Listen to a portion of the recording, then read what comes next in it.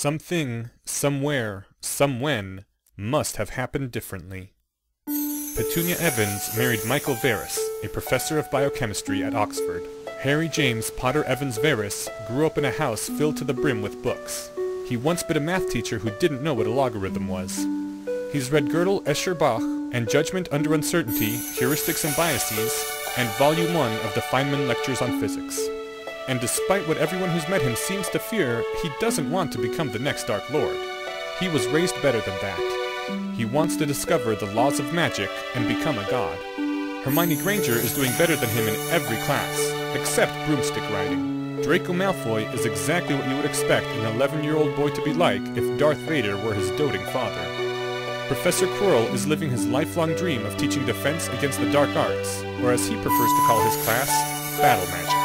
His students are all wondering what's going to go wrong with the defense professor this time. Dumbledore is either insane or playing some vastly deeper game which involves setting fire to a chicken. Deputy Headmistress Minerva McGonagall needs to go off somewhere private and scream for a while. Presenting Harry Potter and the Methods of Rationality.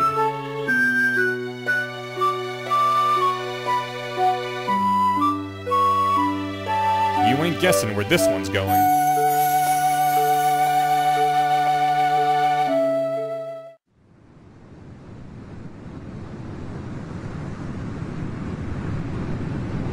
So, there was only one thing that made you a wizard. That wasn't surprising when you thought about it.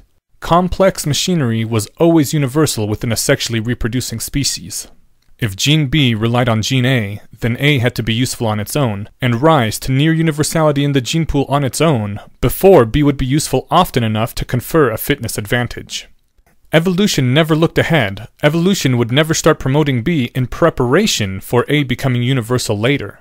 If magic had been like that, a big, complex adaptation with lots of necessary genes, then a wizard mating with a muggle would have resulted in a child with only half those parts, and half the machine wouldn't do much. And so, there would have been no muggleborns, ever. Even if all the pieces had individually gotten into the muggle gene pool, they'd never reassemble all in one place to form a wizard. If magical genes weren't complicated, why would there be more than one? And yet, magic itself seemed pretty complicated. A door-locking spell would prevent the door from opening, and prevent you from transfiguring the hinges, and resist finite incantatum and alohomora. Many elements all pointing in the same direction.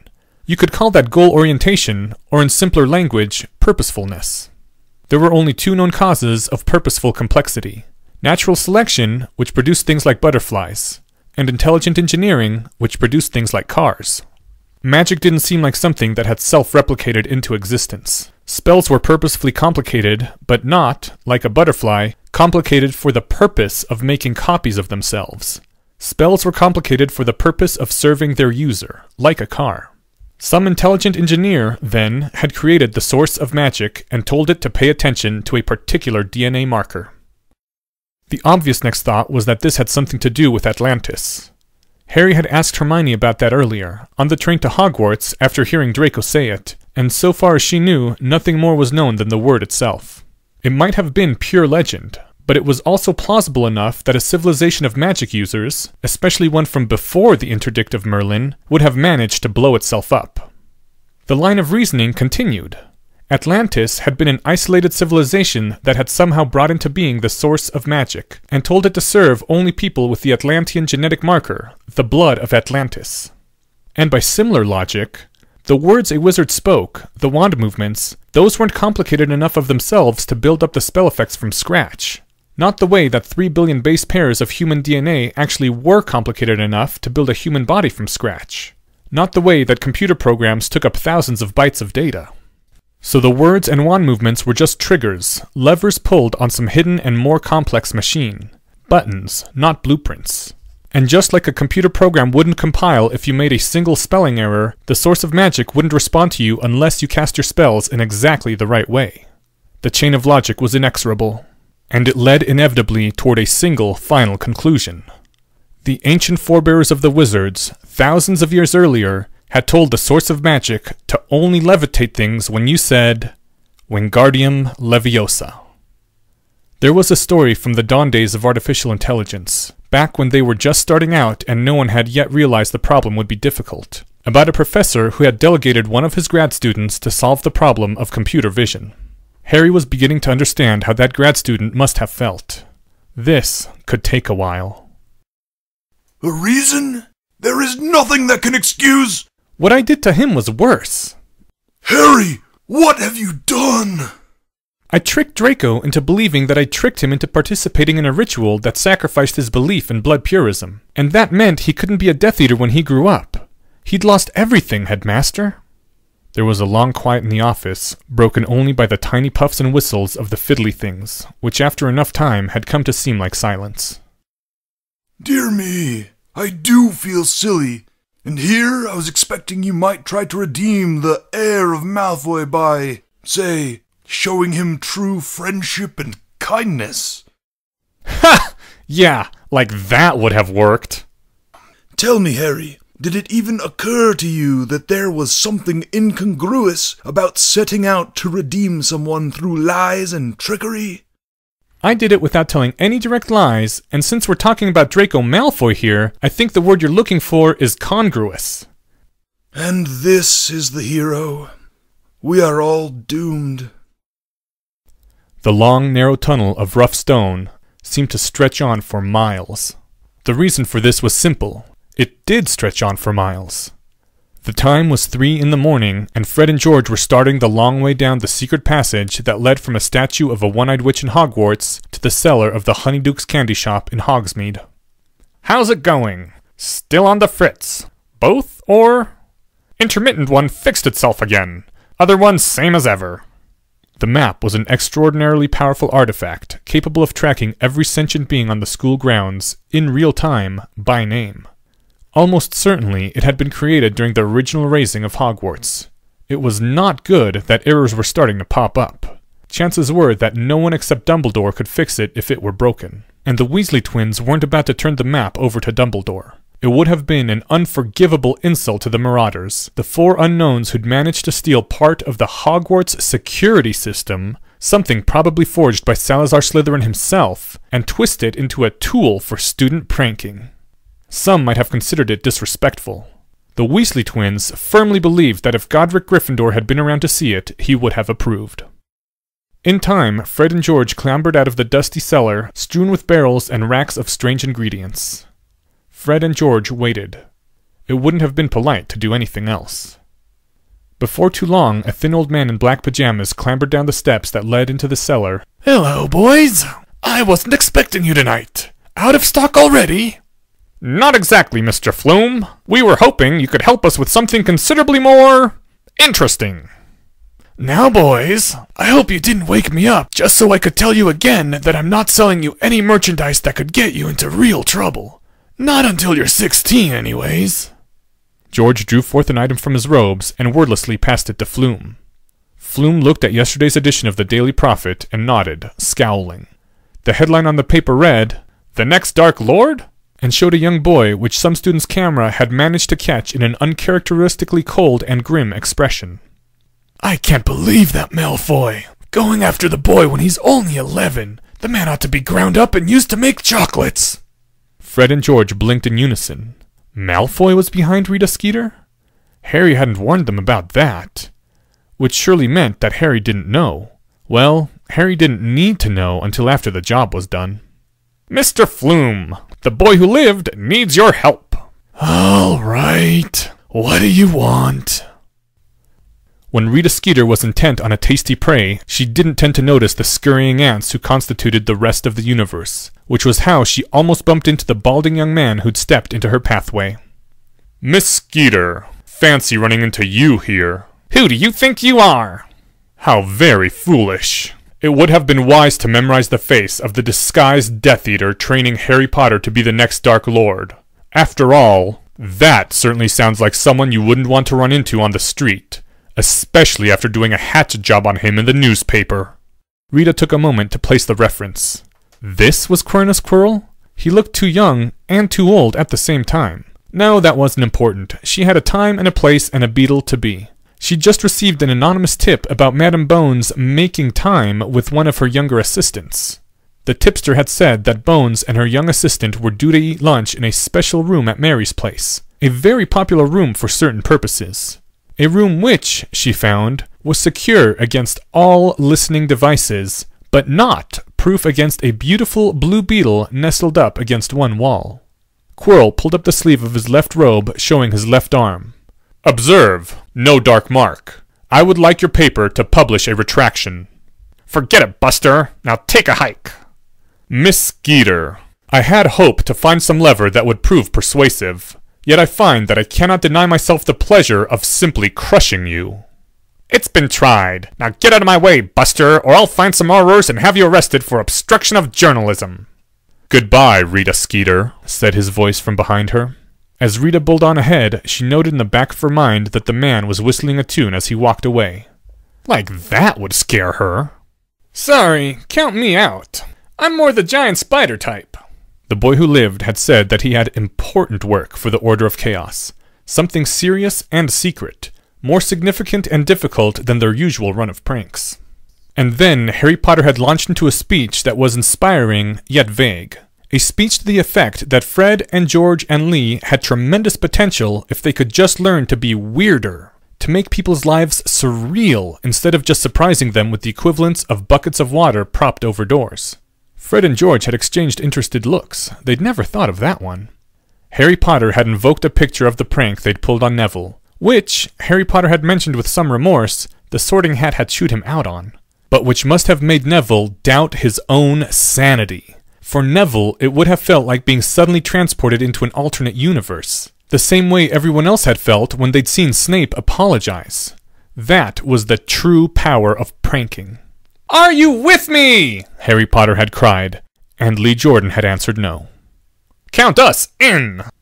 Lee Jordan gave a regretful grin and left the deserted and quieted corridor where the 4 members of the Order of Chaos had met. The 3 members of the Order of Chaos got down to business. It wasn't that sad. Fred and George would still work with Lee on giant spider pranks, same as ever. They'd only started calling it the Order of Chaos in order to recruit Harry Potter after Ron had told them about Harry being weird and evil. And Fred and George had decided to save Harry by showing him true friendship and kindness. Thankfully, this no longer seemed necessary, although they weren't quite sure about that. "So, what's this about?" "Rita Skeeter. She's been asking questions about me. Can you guess what I want you to do?" "You want us to slip her some of our more interesting candies?" No! No, no, no! That's giant spider thinking! Come on, what would you do if you heard that Rita Skeeter was looking for rumors about you? That made it obvious. "Start rumors about ourselves!" Exactly! But these can't just be any rumors. I want to teach people never to believe what the newspaper says about Harry Potter, any more than Muggles believe what the newspaper says about Elvis. At first, I just thought about flooding Rita Skeeter with so many rumors that she wouldn't know what to believe. But then she'll just cherry-pick the ones that sound plausible and bad. So what I want you to do is create a fake story about me and get Rita Skeeter to believe it somehow. But it has to be something that, afterward, everyone will know was fake. We want to fool Rita Skeeter and her editors, and afterward have the proof come out that it was all false. And of course, given that those are the requirements, the story has to be as ridiculous as it can possibly be and still get printed. Do you understand what I want you to do? Not exactly. You want us to invent the story? I want you to do all of it. I'm sort of busy right now, plus I want to be able to say truthfully that I had no idea what was coming. Surprise me. For a moment, there was a very evil grin on the faces of Fred and George. Then they turned serious. But Harry, we don't really know how to do anything like that. So figure it out. I have confidence in you. Not total confidence, but if you can't do it, tell me that, and I'll try someone else, or do it myself. If you have a really good idea for both the ridiculous story and how to convince Rita Skeeter and her editors to print it, then you can go ahead and do it. But don't go with something mediocre. If you can't come up with something awesome, just say so. Fred and George exchanged worried glances. I can't think of anything. Neither can I. Sorry. And then Harry began to explain how you went about thinking of things. It had been known to take longer than 2 seconds, said Harry. You never called any question impossible, said Harry, until you had taken an actual clock and thought about it for 5 minutes by the motion of the minute hand. Not 5 minutes metaphorically, 5 minutes by a physical clock. And furthermore, Harry had said, you did not start out immediately looking for solutions. Starting out by looking for solutions was taking things entirely out of order, like starting a meal with dessert, only bad. Harry then launched into an explanation of a test done by someone named Norman Mayer, who was something called an organizational psychologist. One set of problem-solving groups had been given the instruction, do not propose solutions until the problem has been discussed as thoroughly as possible without suggesting any. The other set of problem-solving groups had been given no instructions, and those people had done the natural thing and reacted to the presence of a problem by proposing solutions. And people had gotten attached to those solutions and started fighting about them. The first set of problem-solving groups, the ones given instructions to discuss the problem first and then solve it, had been far more likely to hit upon the solution, so Harry was going to leave this problem to Fred and George and they would discuss all the aspects of it and brainstorm anything they thought might be remotely relevant. And they shouldn't try to come up with an actual solution until they'd finished doing that. Unless, of course, they did happen to randomly think of something awesome, in which case they could write it down for afterward and then go back to thinking. And he didn't want to hear back from them about any so-called failures to think of anything for at least a week. Some people spent decades trying to think of things. You didn't ask about your budget. I could just tell you the amount, but I think this